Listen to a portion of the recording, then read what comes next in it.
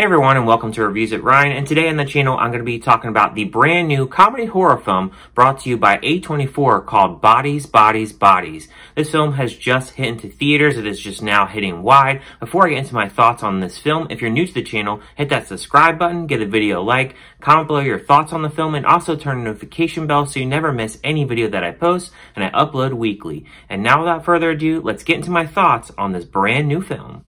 Directed by Helena Rain, Bodies, Bodies, Bodies is about a group of rich 20-somethings plan a hurricane party at a remote family mansion. A party game turns deadly in this fresh and funny look at backstabbing, fake friends, and one party gone very, very wrong. The film stars Amanda Steinberg, Maria Bakalova, Rachel Sennett, Jesu Wanders, Pete Davidson, Myha'la Herrold, Lee Pace, and Connor O'Malley. So going into Bodies, Bodies, Bodies, I only watched the first trailer for this film. After watching the trailer, I was kind of thinking that this is probably not going to be for me. I did hear about the fact that this film was going to be aimed more to Generation Z. So just watching the trailer unfold, I was kind of like, I don't think this is really going to be for me, but maybe with the horror aspect, I'll really like this. So I gave it a chance. The film starts out with this lesbian couple. You have Sophie and Bee. They're going to this mansion and this party is going down. There's a hurricane about to hit. You have Alice and you have Greg as a couple there. You have David and you have Emma as a couple, and then you have a girl named Jordan that is at this party. So the hurricane's about to come. They're hanging out in the pool, and then they go inside and they're playing a little bit of different games, and they want to play this game called Bodies, Bodies, Bodies. Now, what you may ask, what is Bodies, Bodies, Bodies? So this game, really picture this game to be like Among Us.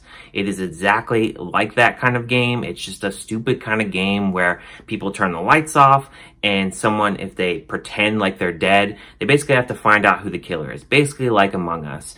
And these characters, they're really kind of stupid kind of characters, just like you would see in a horror kind of film. They do a lot of stupid things. They're on Twitter. A lot of this film really makes fun of the fact that you may add all these different people on Twitter, but are they really your friends? Are you really that popular? Just making fun of the generation. There's different points in here where you have TikTok. They'll do different TikTok dances and just trying to get fame off TikTok. You know how this generation really loves TikTok. So they're making fun of that aspect as well. And then there's another game they play in this where they're fooling around, and they play this game called the slap game where they're just slapping each other as hard as they can.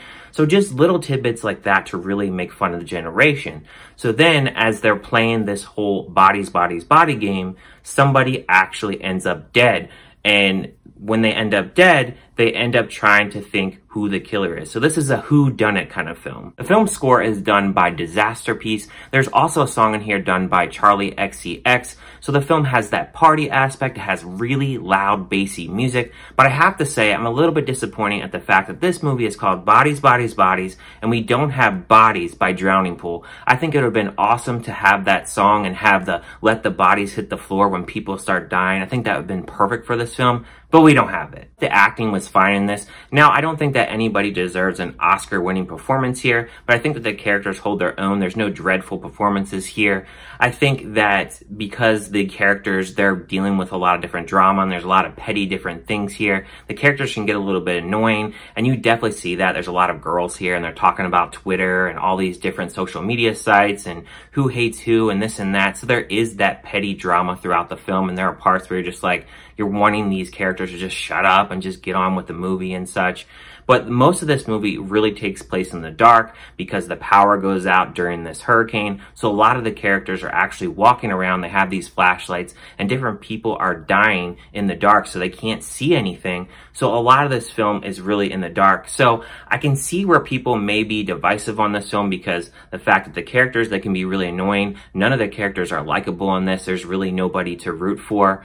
But there are different performances that are a little bit better than others. I think the main characters, Sophie and Bee, probably have the best performances out of all the characters here. I think the main problem, though, for this film for me is the fact that they market this film as a horror slasher film. I don't believe this is a horror slasher film. It feels to me that it has a little bit of comedy to it, has a little bit of drama to it, some mild suspense, but I don't really find it to be a horror movie. I guess because people are dying, they consider it to be a horror movie, but I don't really feel that way. The shots in this film and the camera work, it's not very good in this.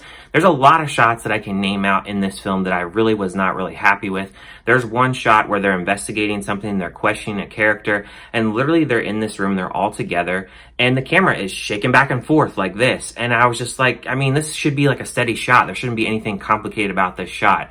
That was really bad. And there was another scene where the camera is circling around and they're in this car and they zoomed up on their faces. And it just looks like crap. It doesn't look very good. And there were two other scenes that I wasn't happy with the camera. And that was one when a character is running in the hallway and she's running towards the camera. And when she's running towards the camera is going like this. They literally could have sat the camera down. We could have got that captured shot of the character actually running in terror. But we get this the whole time. There's just camera shots where the camera is just zoomed in straight like this into the character's face. And I really just didn't like that they did that. I don't understand why this is so poorly filmed. A24 is usually pretty good at doing that cinematography aspect and doing camera work, and I thought this was their worst as far as camera work.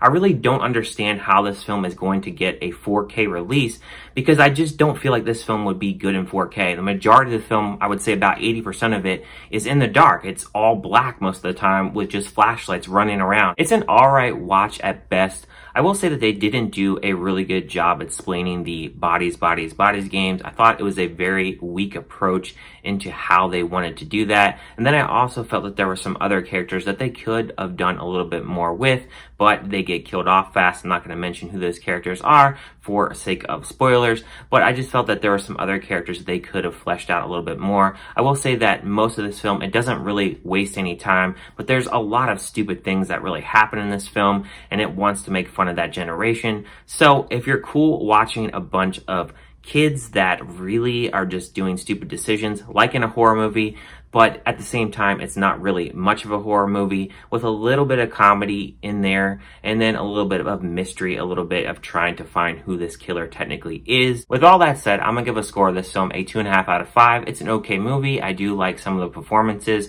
nothing Oscar worthy, but some decent performances.